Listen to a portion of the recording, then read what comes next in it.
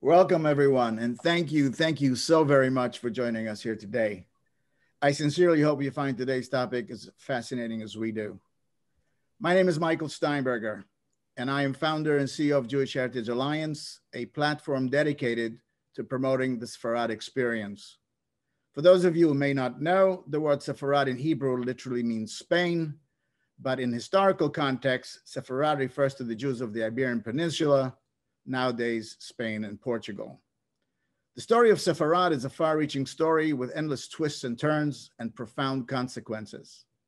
With the exception of a relatively brief period we call the Golden Age, a time when the Jews were able to live and thrive under the Moors of North Africa, who conquered and ruled southern Spain, by and large, this was a tumultuous and turbulent period for the Jews of Sefarad, experiencing oppression, persecution, pogroms, and forced conversions. These forced conversions created the crypto-Jewish phenomena, which we will be discussing here today. But for all of its significance and relevance, the story of Sefarad seems to lack the attention it truly deserves. This is why we started Jewish Heritage Alliance with a mission to capture and promote the story of Sefarad on a global scale. To accomplish this ambitious mission, the Alliance allows us to expand our reach and broaden our scope, creating a voice of the collective as we are doing here today. So at this time, I would like to thank our co-hosting partners for helping us make this event a success. I would like to thank David Hatchwell, President of the Fundación HispanoJudía, or the Hispanic Jewish Foundation. I also would like to thank Shulamith Bahat, Chief Representative in North America of Anu Museum, the Jewish people, previously Beit HaTfusot. I'd like to thank Jason Guberman, Executive Director of Jewish Sephardi Federation and its Institute of Jewish Experience. I would like to thank Ruth Cavajo, founder of Centro Estudios Judaicos de Estudios de Montes. I'd like to thank Avi Tawil, Director of European Jewish Community Center. I also like to thank Ari Goldstein, Senior Public Programs Producer at Museum of Jewish Heritage, a living memorial to the Holocaust. I also like to thank Avram Grohl, Executive Director of Jewish Gen, and also like to thank Professor Dr. Chaim Shaked, Director, Miller Center of Contemporary Judaic Studies, the Feldenkrais Programs of Judaic Studies of University of Miami. A very special thank you to Yaakov Hagoel, Chairman of the Executive of World Zionist Organization, for his support and acknowledgement. This is the first in a series of webinars paying homage to the women of Sefarad, who played a pivotal role in keeping Jewish tradition alive. We are honored to have Professor Renee Levin-Melamed as our guest speaker, who is considered the leading academic authority on this subject. At this time, I'd like to call Mr. David Hatchwell of the Fundación HispanoJudía for his opening remarks. Thank you, David. Thank you so much, Michael. It really is a pleasure and an honor to be part of this webinar, where we're going to be touching base on a series of historical facts that need to be shown to the world. And I'm happy to do that on behalf of the Fundación HispanoJudía. And in this alliance that we share with the Jewish Heritage Alliance, this is one of the events that we are partaking together in a way that will show how the new Sefarad is about. We are a young foundation, only 5 years old, but on the other hand, we've established a set of goals that are important to establish an international Hispanic Jewish museum in Madrid with a set of alliances all over the world. So we have set important and ambitious objectives, and we're very happy to do that in an alliance form. So here's to what we're going to be discovering today. Thank you very much, Michael. Thank you, David. And now I'd like to present Mrs. Shulamith Bahat of Anu Museum of the Jewish People for her opening remarks and to introduce today's short but moving video. Thank you, Michael, for initiating this series and for gathering all these important partners. It is a testimony to the importance of the story of the Jewish women of Sefarad. The Museum of the Jewish People was founded as Beit HaTfusot, the Diaspora Museum. The Tel Aviv-based entity is active globally and is dedicated to tell the entire illuminating story of the Jewish people. We, you and I, are part all of this story. As the story continues to evolve, the museum is totally transformed and opened to the public last Tuesday. With the new museum, the largest of its kind in the world, came a new name, Anu, Museum of the Jewish People. Anu, we in Hebrew, is a name that reflects the re-envisioning of the Jewish narrative that embraces our uniqueness, guards our ethos and heritage, celebrates our unity and diversity, presents the many threads of our experience, and enhances our identity and sense of belonging that transcends time and place. The dedication to the tradition that our ancestors adhere to links every generation to the next. The story of the Jews who lived in Sefarad for centuries and were expelled, forced to flee their homes or convert, was part of my family legacy. As was the dark chapter of the Shoah, my mother's ancestors fled from Portugal and generations later settled in Belarus. In my father's shtetl in Poland, families by the names of Baranel, Yabetz were among leaders of the community. Engulfed with this mystery, their stories touched my heart and imagination since childhood. בכל דור ודור חייב אדם לראות את עצמו כאילו הוא יצא את מצרים. In every generation, we must see ourselves as if we left Egypt, as if we were forced to flee and hide. This is how I feel every Passover when I hold the Sarajevo Haggadah, and felt when I watched the new animated film you are about to see. It is an integral and central part of the comprehensive story told at Anu, Museum of the Jewish People. It is my story and it is yours.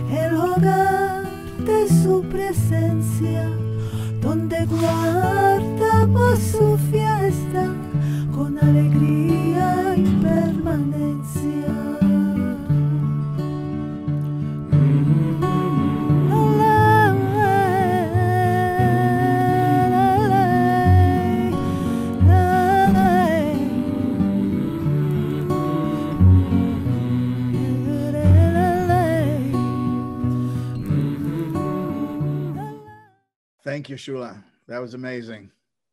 And now allow me to introduce Mr. Yaakov Hagoel, the chairman of the executive of the World Zionist Organization, who was kind enough to send us a recorded message for this event. שלום לכולם, כאן מבירתה הנצחית של מדינת ישראל והעם היהודי, ירושלים. ברצוני לברך את ארגון ברית המורשת היהודית על הכנסים שאתם מקיימים במטרה להעלות את המודעות לשימור המורשת של גירוש יהודי ספרד והנחלתו לכלל הציבור בכלל, ואת חלקן ומעורבותן של אנשים בשימור מורשת חשובה זו. אחת הנשים הראויה לציון בעשייתן הציונית היא הנרייטה סולד, מחנכת ופעילה ציונית שעמדה בראש ארגון עליית הנוער, אשר נועד להצלת נוער יהודי מאירופה, והכשרתו לחיי עבודה וחקלאות וקליטתו כאן בארץ ישראל. כמו כן, היא הייתה ממקימות ארגון נשות הדסה, ועמדה ברשות הארגון הזה בשנותיו הראשונות. אני מציע ללמוד את דמותה, לחלום ולהגשים את החלומות. כידוע, ההיסטוריה העולמית לוקה בהמון חסר, ידע בנושא זה, ואי לכך, המורשת שאתם מנחילים לדורות הבאים חשובה מאין כמותה, ולכן אתם ראויים להכרה והוקרה. אני שמח בהזדמנות זו לחזק את ידיו של המנכ"ל של ברית המורשת היהודית, מייקל שטיינברגר, וידוע לי כי עצם העובדה שמייקל נולד כאן בארץ, אך גדל בתפוצות, חיזקה אצלו את המחויבות לחקר המורשת היהודית. מייקל הוא אדם שמקדיש את חייו ומרצו לטובה לקידום חקר החלק הזה בהיסטוריה שסובל לאורך השנים מהזנחה במחקר.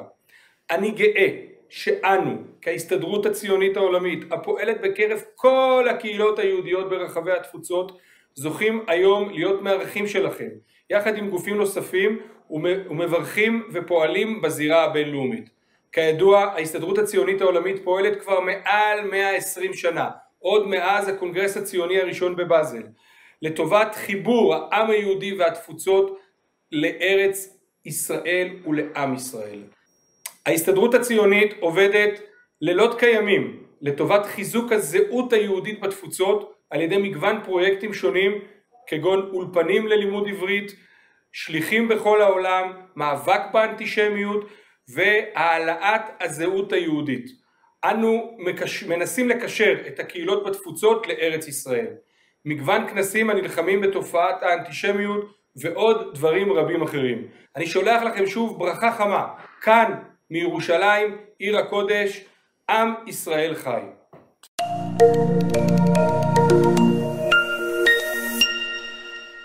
Thank you, Yaakov Hagoel, for those kind words. So now I would like to call on Professor Judith Baskin, who will kindly introduce our guest speaker. Take it away, Judith. Professor Renee Melamed of the Schechter Institute of Jewish Studies in Jerusalem received her doctorate from Brandeis University. She is the author of 3 books and the editor of a 4th. And for the past 22 years, she has been the academic editor of Nashim, a journal of women's studies and gender issues. She has written many important scholarly articles and book chapters on a range of topics connected to Sephardi women in the Middle Ages and early modern period, as well as about the medieval Jewish women whose lives are reflected in the documents of the Cairo Geniza. Professor Levine Melamed's first book, Heretics or Daughters of Israel, The Crypto-Jewish Women of Castile, received 2 National Jewish Book Awards. Her third book, An Ode to Salonika, celebrates the life and Ladino poetry of Buena Sarfati, a World War II partisan who risked her life many times to aid her community. Levine Melamed's volume poignantly demonstrates how Sarfati's poems detail the life and the destruction of Salonika, once one of the world's most vibrant Sephardi Jewish communities. I first became a colleague and friend of Professor Levine Melamed when I was privileged to include her pioneering chapter, Sephardi Women in the Medieval and Early Modern Periods, in my 1991 edited collection, Jewish Women in Historical Perspective. It is my honor to introduce this outstanding scholar to you today. Thank you, Judith. Have to smile. Okay, what I'd like to do is tell you how I'm going to work this. I say evening. I'm in Jerusalem. It's 9 p.m. I will make first some comments about crypto-Judaism. I will not have time to go into great detail about it, but just in order so that you understand what we're talking about. Then, with the help of Nathan, I will show you just a few pictures or photos of original Inquisition documents so that you could see from whence my material came from. We will not read them or go over them, but just a few. So you can see the handwriting, you could see what one deals with. And then the rest of my time I will spend on describing various observances, which I found in Inquisition documents in the Archivo Histórico Nacional in Madrid.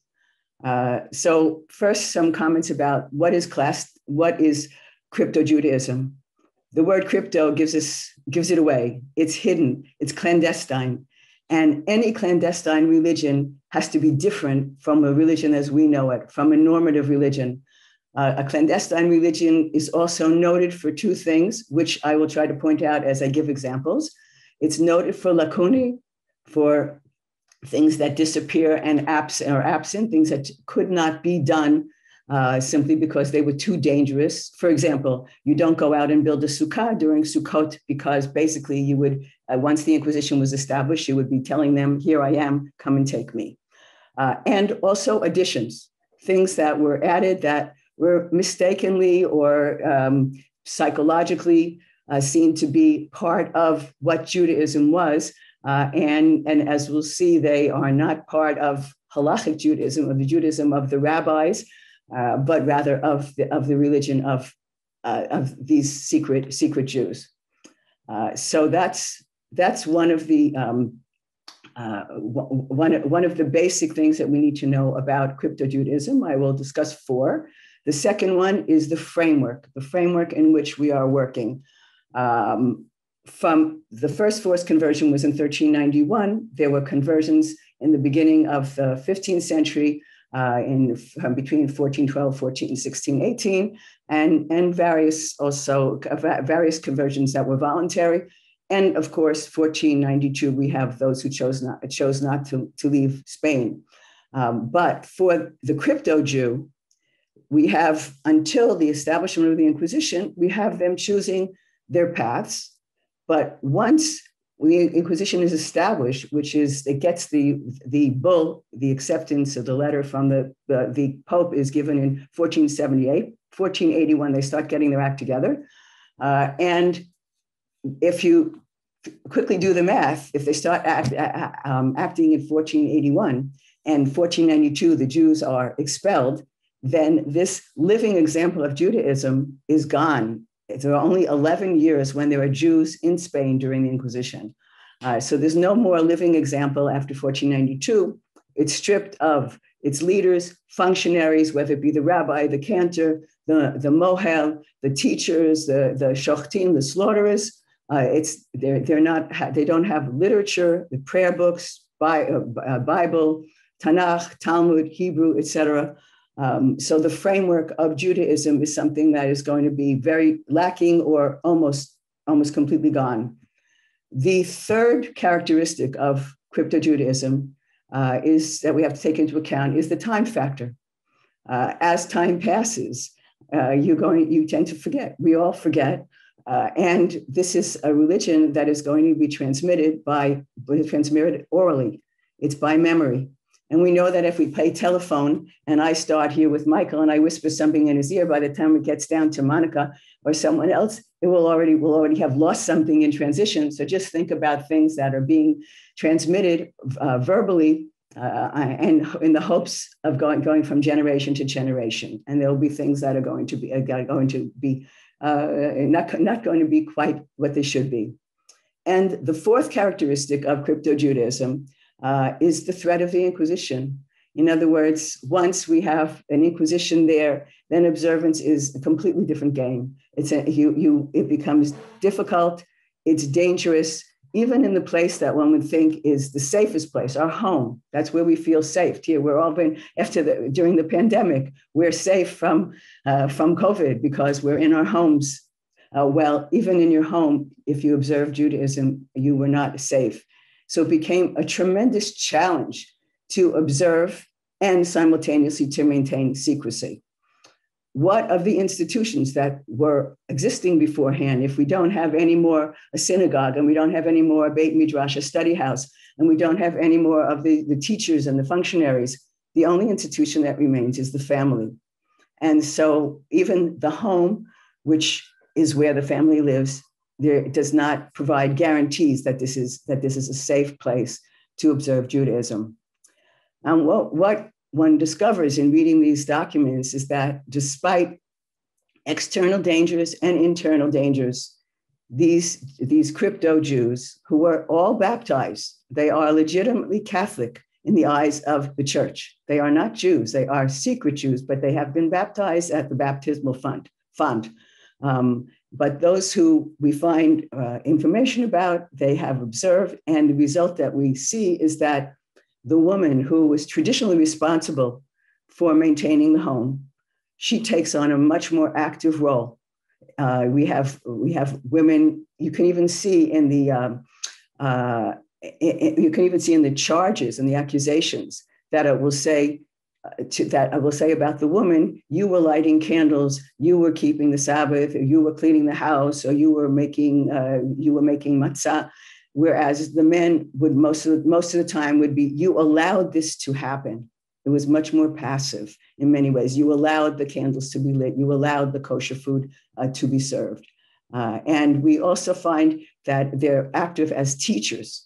The Inquisition starts asking around 1500, asking them, who taught you? Because they realized that that's how they could get to the root of what they saw as a problem of heresy. And the women are much more active in teaching. Okay, so before I go further, I would like to just quickly show you some, before I show you information from the files, to look at some of the files that Nathan, you got my PowerPoint there? Okay, this is, as I said, it's a cover page so that when I would order documents, and if I had ordered Isabel Lopez, who was tried in 1516, she had a 2-year trial. Relachada means that she was relaxed, that she was found guilty and burned at the stake. And this is here. They have the numbers on the bottom as how they're filed. Okay, and the next one is just another cover page of a woman who was a doctor's wife. So we can also see that we have from all different, not only poor and wealthy. We'll see in a minute. We'll have a cobbler's wife, and here we have one from 1531 to 1539. Here is just the genealogy. We don't find it in every file, but very often they will start asking them, and they will start to tell about who their parents were, what their names were when they were Jewish, where they lived, where they moved, etc. And you can see this is a completely different handwriting. Also, abbreviations galore. These were notaries who, especially in the 15th and 16th century, they made up their own abbreviations and shortcuts for doing things. Some of them were also dyslexic, so it's a lot of fun reading. But this is a very pretty handwriting in the genealogy. The next one is a page. I mentioned that we have a cobbler's wife. Well, this is Juana Martinez, who was tried in 1530. Again, this is a page that would be the second or third page of the file, which has a lot more information. Proceso contra Juana Martinez, mejor de Alvar Garcia Zapatero, vecina de Alcázar de Consuegra. As you can see then in the bottom, they describe what happens to her so that you can follow along. The next one, please. All right, here we have an accusation, and these are the numbers that they used on the side. You can see 1, 2, 3, 4. They're not Roman numerals. They're the notary's numerals, but it's primeramente. So that's the first one. And then they go on iten, and. Usually it's by what they think is the importance of the activity that was done. So they will start here with keeping off the Sabbath. Here they're saying she's wearing clean shirts in honor of the Sabbath, for example, clean blouses. Here we have a list. Okay, the next slide is something that was amazing, that no one ever thought about and that existed in these documents. And I can't go into detail, but I can just basically say that when the prosecutor brought his witnesses in, the witness testimonies in, he had 2 lists. One list had the names of the witnesses, and one had no names. The defendant heard the descriptions given without any names. So when we're talking about trying to disqualify prosecution witnesses, we're talking about a guessing game. And they basically sat in their cells trying to think up anyone who might have had a grudge against them and possibly wanted to inform or tell about something that they had done. And so here is a list of tachas. That little cross there, that little box with the cross, that's a sign when they guessed correctly. And that's what I always looked for first when I went. We have the next page is also some more attempts, and you see there's another little box there, but you actually had to get all of them right. So getting 2 of them right wasn't enough because you also had to give a very good reason as to why they were out to get you and have 2 witnesses testify to that. Okay, that's another thing that's there. Okay, and the last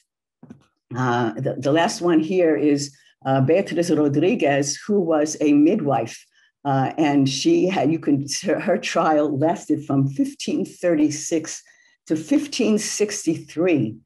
She was brought in and out for 27 years because of the fact that she was a midwife. She was doing things that obviously the men of the church were not pleased about. Certainly if there's a baptism, she might be involved as well. And I actually thought that she could have done lots of things underhandedly, sort of in a secret way, which she probably didn't. But in the end, she's an old woman at the very end, and she is not burned at the stake. She's just kept under supervision, but she's basically lost her job, more or less. And the last one, I'm doing my own quick PR of my book, which Judith helped me choose the cover for. This is perfect for before Passover, because this is the Hagalat Kelim. This is the women who are taking their dishes and into the water to sanctify them before Passover so that they can be used here.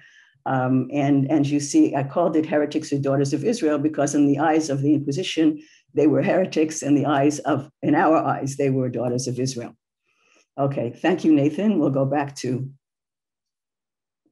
Okay, so now quickly to discuss observances and when we think about it, whatever's easier to remember is going to be the ones that we're going to find more often. Because that's, again, it's memory that's working. The ones that are observed more frequently are the ones that we're going to expect to find. And indeed we do, because we're talking about basically 2 categories of observances. Observing the Sabbath, it's a weekly observance, so we remember it because every 6 days it rolls around, and it has such a prominent role in Judaism. And of course, keeping the dietary laws, the kashrut, is something that's done daily. So these are the 2 kinds of observances that we would expect to find most common, and we do. They are both cyclic, they are both repetitive, but they are also both more predictable and easier to detect. And what I will tell you, and just keep this in mind as I talk about these observances, everyone has servants in their home. Everybody has them because you basically just have to give them a roof over their head. And they're simple people who just want food. And you don't not have servants for 2 reasons. One, it would be too obvious that why you're not having servants. And 2, I'm sure that these women said, why should I not have servants and do all the work when I have these people who can do all this work? It would make my life so much harder. So think about this. Again, another problem when I say the home isn't safe because we've got these servants there. Now, they're not built-in witnesses for the Inquisition. The Inquisition hasn't sent them. But at a certain point, when the Inquisition will go around giving explanations of what you might look for, these servants could very easily say, oh, I saw that, and just come and report something they'd seen in a house where they had been working. Okay, so here we have some descriptions of the Sabbath. I can't say I found anyone who observed it from A to Z, but many of the women did prepare for the Sabbath. It was very important for them to prepare for the Sabbath. And one of the things that we find is that they're bathing. Now, for us, of course, we take a hot shower. Some of us are morning showers, some of us are in the evening, or a bath sometimes. It's not a daily occurrence in medieval Spain. This is something that maybe happens once a week. And if it's happening once a week, and it's happening of all days on Friday, and how is it happening? We don't have running water. Who's preparing the bath? The servants. So the servant is sent outside to bring the water in, to warm it up, to prepare it for the master or the mistress of the house. So they automatically knew that, whoa, they're not doing it on Mondays, they're not doing it on Saturdays because we're going to church on Sunday, they're doing it on Fridays. So this becomes something that is easy to detect. Cleaning the house, the same thing. When is the house being cleaned? Well, these servants are getting instructions as to when to clean the house, and they're not cleaning them on Monday and Tuesday. They're cleaning them on, usually the house is cleaning on Thursday or Friday. Baking challah, some women, it sort of falls by the wayside, but in the early period, we find some of them trying to bake challah, removing a piece of dough halakhically. And if someone came in and said, what are you doing? They would make up excuses like, I'm going to make cookies for the children. Or, they'd say, where did that piece of dough go? I need it for something else. They are preparing food in advance because they do not want to be cooking on the Sabbath. They are replacing, and we have to think about candles. There aren't wax. This is something more modern. We have oil lamps. And how does an oil lamp work? Well, it has a wick in it, and the wick burns down. Now, on a normal evening, when the mistress would go to bed, she would have whoever is in charge of it, usually it was some maidservant who was in charge of putting out that wick, because then they'd relight it the next day. And when it burned out, they put a new wick in. So these servants were noticing that either I was being asked to replace a wick. Some of them wanted clean wicks every day. Those were the ones who were, let's say, that some of the stingier ones were hanging on to their wicks and trying to use it, have it clean, but replacing it. And it was also very suspicious if every single night the mistress would give an instruction okay, shut it, please put it out. And then all of a sudden on Friday night, she'd say, no, it's all right. I'll stay up a little longer or whatever. And she lets it burn out. Again, these were ignorant, or not ignorant, but uneducated servants. But they observed things. They weren't blind. They saw also these things were happening time and time again. So these things became suspicious. And I mentioned that wearing of clean or new clothes or good clothes, well, people did not have a wardrobe like we do, what am I going to wear? And today, tomorrow, whatever. They would have sometimes something they wore the entire week, and then something that would be for dressing up. So that it was very noticeable when on Saturday, these families would be walking around in these, either if it were just clean clothes versus what the clothes that they wore on a daily basis, or their good clothes. And also, how do those clothes get clean? We don't have washing machines. The washer is a servant, and the servant knows that she's being told when to have at least a blouse. It was the minimum, was to have a clean blouse for the women and the men in the family. And so she's being instructed when to wash it.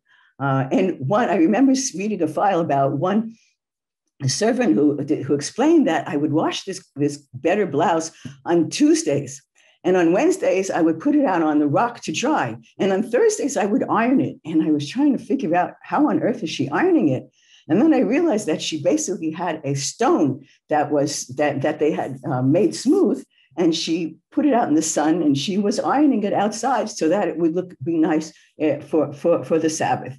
So again, all these things it's impossible not to have anybody see what you're doing or know what you're doing, because there's someone in your house who's working there and working for you. Blessing of children, I found very few examples in the early years. Praying is very interesting. There are some prayers that got carried over, some prayers that were translated, some prayers that were made up. But the most interesting thing for me, because I sort of am a semi-linguist, is that a word was made up, a word was created about praying on the Sabbath. In Spanish, if you look in, and actually I'm laughing because my laptop computer is right now sitting on my medieval Spanish dictionary, which if you opened it up, you would find sabadear. And you can hear sábado, which is the Sabbath in Spanish. Sabadayar is for the Christian who was walking by, for the Christian who did not have any Jewish heritage, who would walk by the synagogue. He would see the Jews praying. Now they were actually praying on the Amida, where they're standing up, and there where you have the portion during where you sort of rock and you sway with your knees. They thought that this was how you prayed on Saturdays. They did not know that this was part of every single Shacharit, Mincha, and Aravit service. And for them, this word was sabadayando, was observing, praying on the Sabbath. So there'll be description there as well. Also, obviously, the Sabbath, not working, doing menial tasks. We have women who would sit next to their spinning wheel and wouldn't work unless someone would come in, a neighbor, someone who was not a Judaizer. A Judaizer is a crypto Jew, and not a Judaizer, and they'd start spinning and then they would stop. I think that one of the most moving files I ever saw was about a woman who had 3 daughters, and one of her daughters, the youngest one, was, she was mentally not of the same level as her sisters, and her mother was afraid to tell her about Sabbath observance and about that they were Jews. And every Shabbat, she would take the 2 older girls to her sisters, and they would walk out with their embroidery in their hands. And she'd leave her alone, which in retrospect was a mistake because she obviously felt bad. She was jealous. She didn't understand, why are they leaving me? But what she did notice is that when they came back, they had not progressed at all in their work. And she's brought in for questioning to the Inquisition. And this was enough to actually, for them to learn about the Sabbath observance of her mother and her sisters. So there are some women who claim that they had their arms were aching them. And a servant would say, how interesting, every Saturday her arms would ache her. On Sunday and Monday, she was fine again. So we have these, serious attempts to observe the Sabbath. Of course, there's in the meals. We have many stews being made, chulans, adafinas, sometimes the tfina, which in Moroccans make. We have these are, they don't call them chulin. The Ashkenazi chulin, and I found recipes which were used in the Sephardi cookbook. That is well known they were in my dissertation. I found various recipes. Some were meat, some were fish, some were dairy, all kinds of interesting combinations. But we do find them. Now, keeping kosher is again dangerous because the servants are around. We do find that before 1492, they were sometimes buying meat from the Jews to get kosher meat from the Jews. Women are slaughtering birds. Almost everybody has chickens and birds outside in the courtyard. And we have women who are not thinking twice about slaughtering them. We have them koshering the meat, removing the nerve from the rear portion, removing the fat from the meat, and extensive excuses to cover for this because they're going into the kitchen. And then you have each of the maidservants has a job. Some of them are kitchen servants, some of them are more house servants, whatever. And the kitchen servants, they would be sent to buy the meat, and then they would come back home and bring it, and they would either be sent out on some kind of errand, so they wouldn't be around when they were doing the koshering of the meat, or they would often say, I don't understand. I brought in this beautiful fatty meat, and now it's just so lean and pathetic looking. And the women would try to conceal this. They would say things like, well, I need it for medicine, or the cat came in and got it, and ate the meat. And some of them even had health reasons, which was interesting because I learned the word in Spanish for gout. And those who do suffer from gout know that you should have a low-fat diet. So they would say, this is why we had to take the fat off because my husband suffers from gout. Now, anyone who's been to Spain knows, at least it's gotten better, but in the old days, trying to keep kosher is very difficult. And the amount of non-kosher foods they eat is just, an endless list. And here we have these Judaizers trying to refrain from eating pork, which is we've got lard, we've got it in millions of forms, refrain from eating rabbits, dead and drowned birds, and unkosher fish, whether it be eels or octopus, etc. What I think I found most interesting were that there were some families that had two sets of dishes. Now, do not expect anybody to have two sets of dishes like we're used to for meat and milk, under no circumstance, because that would basically be saying, this is we're keeping a kosher home. But what they did was extremely interesting. They would have sets of dishes for food that had been in touch with pork products and food that had not been in touch with pork products, food that had lard or did not have lard. And they would cook with lard for the servants. And so that they wouldn't suspect and so they would have what was regular, and they would cook without pork very often for themselves. Sometimes I have to tell you, there were couples that did not observe together, so that there'd be women who they would use that basically we're talking about a bowl and a mug, and a spoon and a knife. That's all. But that they would cook for themselves, and they would have their husband would be served from the same dishes that the servants were eating from.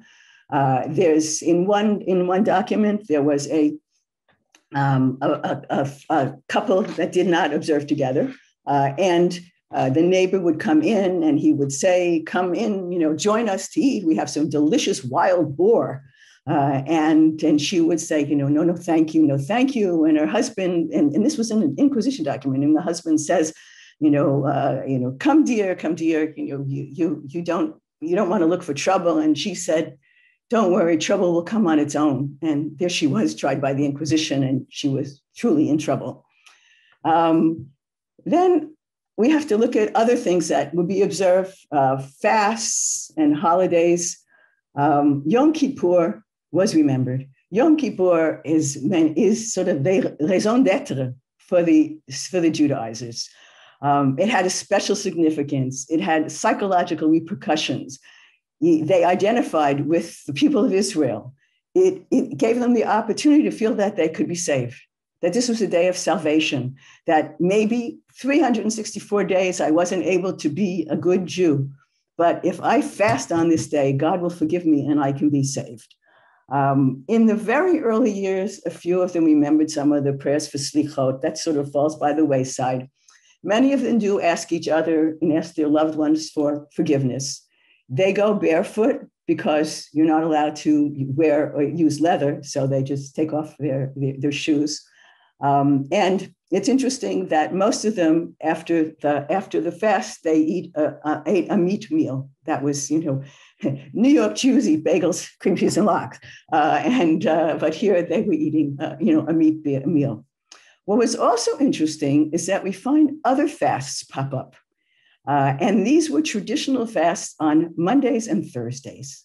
Now, Mondays and Thursdays were chosen in Talmudic time as the days to fast when, if there was a drought and they were worried that we have not been righteous and we need to do something, they would be just from sunrise to sunset. They were not like Yom Kippur or Tisha B'Av. They were just sunrise to sunset fasts, and they were on the Torah reading days, on Mondays and Thursdays. Now, we find these fasts come into the Inquisition documents as of 1499, 1500, because there was a young woman named Inés de Herrera, who was a 12-year-old girl who started having visions. And she was encouraging everyone to fast, that they all would be going to the Holy Land, and didn't want to wait for Yom Kippur because that would be too many months to wait, and they were and encouraging them to fast on Mondays and Thursdays. And we find a lot of cases there. Other holidays. Well, we've got Passover, the symbol of freedom, which is around the corner now that Purim is behind us. And in the early years, we do have, I found some very full descriptions of a Seder. of other people who had been there, who were servants who described on the table from A to Z. I mean, parsley and matzah and bitter and salt water, really right down to the very last detail. But as time goes on, this becomes much more difficult, although they do remember matzah. And anyone who knows about the Jews of Belmonte sees that it means in Portugal, that's something that was carried on right through the 20th century. And before the expulsion, then we have them sometimes either buying or just asking Jews for matzah. And another heartbreaking trial that I saw was of a young girl who had gotten matzah, and she put it in her apron, and she folded in her apron, and she was running through the center of town, and as she's running by, she slips and it falls out in front of the priest. And this was very sad indeed. I think also one of the most creative crypto-Jewish women that I saw was a woman who was basically wanted to have a different set of dishes for Pesach, but she didn't have or couldn't say, go up to the attic and take down my Passover dishes. And as of Purim, she started becoming very clumsy, and she would be eating and then accidentally drop her plate. And then she would send her maidservant out to the ceramicist and order a new plate for her and put it on the side. And then she'd accidentally drop her mug. And then she'd accidentally, and by Pesach, and she had a month to do this in exactly, she had a new set of dishes. I'm not recommending this technique. It's obviously extremely expensive as well. And what it also tells us that this woman had money, because she couldn't just have done it if she were, if she were counting her pennies. So we do have them trying to kosher their utensils if they can. It's again something that doesn't, as the years go on, we see it less and less, at least in Castile. And as I said, many things disappear. Sukkot, as I mentioned. Now, Purim is a big problem because everyone asks me, what about, Queen Esther? And there she was, the prototype, or the heroine with the hidden identity, just like all the crypto-Jewish women, and not telling anyone about it. I examined all the women's files from the beginning of the establishment of the Inquisition in 1491 until 1580, and nobody, I think maybe once Esther was mentioned in passing. Later in Portugal, she comes up from the Spanish Jews who went over in 1492 because they knew halacha much better, I guess. But it really doesn't show up, unfortunately. And the last set of customs that I want to talk about are related to the life cycle, and these I divide into birth and purity rites and death rituals. Now here, again, I talked about that there are things that disappear and that there are things that are added. So here I've got some treats. All right, the first is of birthrights, of birthright, R-I-T-E, not birthright, is called hadas, with an H, hadas, which is from the Latin word for fate. And this is really interesting. This is a rite that was a medieval Spanish tradition that everybody did, Jews and non-Jews did. In like the 10th century, 11th century, they were having basically a celebration upon the birth of a child, male or female, egalitarian. And it was often at the end of a week, and the baby would be dressed in white, and there'd be fruit served, and they'd be singing. Sometimes there'd be tambourine accompaniment. Well, for some reason that is inexplicable to me, I actually published an article in Spanish about this.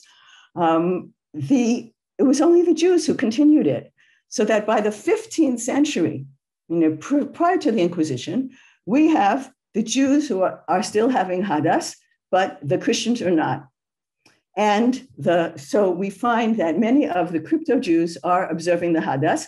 And even before 1492, they're inviting Jews to their parties, vice versa. And I will say that this tradition continues with the Sephardim who leave.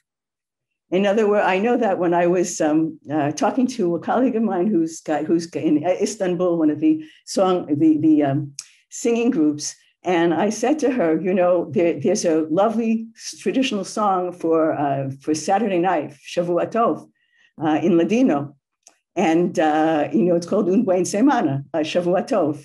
And they talk about, the new week and what are we going to do in the new week? And there's a wonderful line there, which is, Parafadar circumcir, in order to do the Hadass and to circumcise our children. And so still in 20th century Turkey and the Balkans, they were still doing these Hadass. So this is very interesting because no rabbi would ever find it in any list in the Shulchan Aruch or anywhere. And here they are doing this. And again, realize that for the Inquisition, this is Jewish. It doesn't matter. It's the Jews who are doing it, and it's the crypto-Jews who are doing it. We also find something else, another addition called, and they literally use this term in Spanish, debaptizing.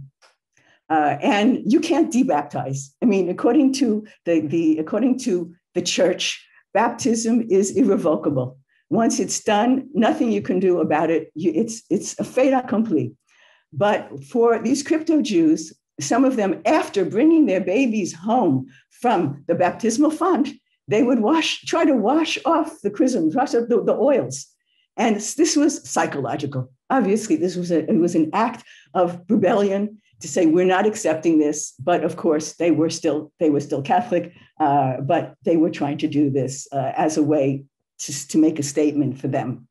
Other purity laws, well, we do find crypto-Jewish women who are bathing after menstruation, after childbirth. And we realize that this is not necessarily something that's being done by all the women, even though it seems odd to us modern people that this is what was done. And we have a problem because there's no mikveh, so that anything that has to be done, it has to be, there were a few homes that had water in their basements and they tried to do some semblance of bathing in it, but it sort of falls by the wayside. Okay, the last group of observances are death rituals. And here we have a tremendous combination of halachic, of Jewish law, and as well as superstitious observances. We have them when someone would die in a home, they tended to pour out the water from all the utensils in the house. They said they were doing this and again, we don't have running water. So you've got pitchers and things in the house. So that if you need the water, you don't have to go in and out hundreds of times a day. They said they were doing this, one, to announce the death in the home, that people would know that this was a sign. To warn, one of them said, and this is sort of unusual, to warn the Kohen, because the Kohen can't be there around, that they warned that there was someone who had passed away. Some said this was a sign of the soul pouring out. And one lovely superstition was that the angel of death has to clean his sword, but if there's no water, then he can't get to his next victim. We have sort of burial societies. It's usually women who are bathing the dead. It's the women who are sewing the shroud. And I also know from some of my colleagues that there were converso burial societies later, even when they're being buried in Catholic graveyards. This is a big problem. What graveyard can they use? They have to use a Catholic graveyard with the cross there, but they're at least trying to prepare them as well as they can. Some of them are putting a pillow with earth underneath the head of the deceased. This was so that they would be forgiven their sins. This is what they said. They were covering their wells upon a death. Also, they would say this was to prevent the soul of the dead from bathing in it. They were putting an el neshama, a candle for the soul, in the room where the dead had slept, and also a glass of water for his or her soul. They are sitting Shiva. there are priests who talked about how weird it was because they would call it having one door open, one door closed. You know, when in a shiva home, the door is not supposed to be locked. You're not supposed to be knocking or ringing a doorbell. You're supposed to just walk in because it's not supposed to be an everyday activity to say, hi, come on in, and not to say, hi, how you doing? And they would notice that they would have a door. The doors were set oddly. We have them sitting there. We have them having, after the burial, they're having a meal. The meal will be often with fish, with lentils. The meal was a cocherzo, with lentils, with eggs, things they said that had no mouths, like the mourners who aren't supposed to speak, or the cycle of life. They're sitting at very low tables. And then something very interesting here we find is called the barbiera. And those of you who know Spanish, here barba, beard. And this is basically a bandage that's wrapped around the chin. It's not a real beard, but it's a bandage that's wrapped around the chin to keep one's mouth closed. Now, of course, you're saying whose mouth is supposed to be closed. Now, some of them actually put the barbiera around the deceased to keep the soul in. But what I found much more common was that the mourners had the barbiera, again, so that they would be sad, they would not talk about everyday activities and mundane things. We have them coming to comfort the mourners. We have women who are professional keeners, who know dirges, and they're coming and they're wailing. And I found sometimes some of the servants even had heard what the dirges were. So from all that I've described to you as quickly as I could, what can we learn?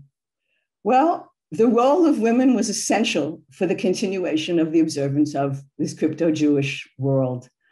As I said, the women were usually teachers. There were more women during the 100 years that I examined. There were more women than men who were brought in by the Inquisition. Some observed with their husbands, some observed without their husbands. They were truly the main perpetuators of the tradition. Now, they vary in observance. I mean, I described, many, many scores of observances here. I did not find one woman who observed everything, but some of them really had a fairly full Jewish life, underground life, to the best of their ability, and some of them just observed Yom Kippur or the Sabbath, or something small and symbolic for them. But here, and what we need to know is that the Inquisition was concerned with two things: with the deed, with what you've done, and that's why we have a list of charges in the accusation and descriptions, but also the intention.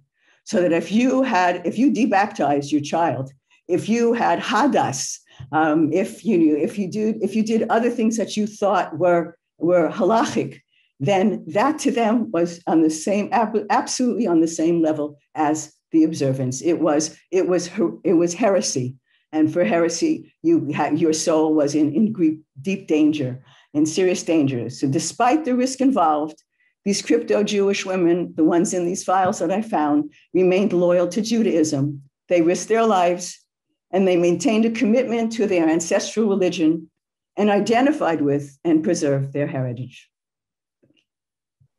Wow. Thank you, Renee. Thank you for the comprehensive, mesmerizing presentation, shedding much needed light on this important segment of Jewish and world history. So finally, I would like to take this opportunity and thank our global friends and partners for their amazing support in making our work possible. Thank you all.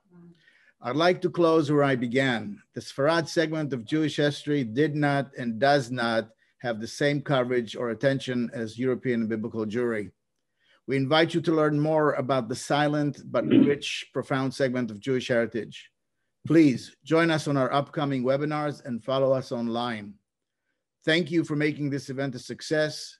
See you next time, and bye for now. Thank you, everyone. Thank you.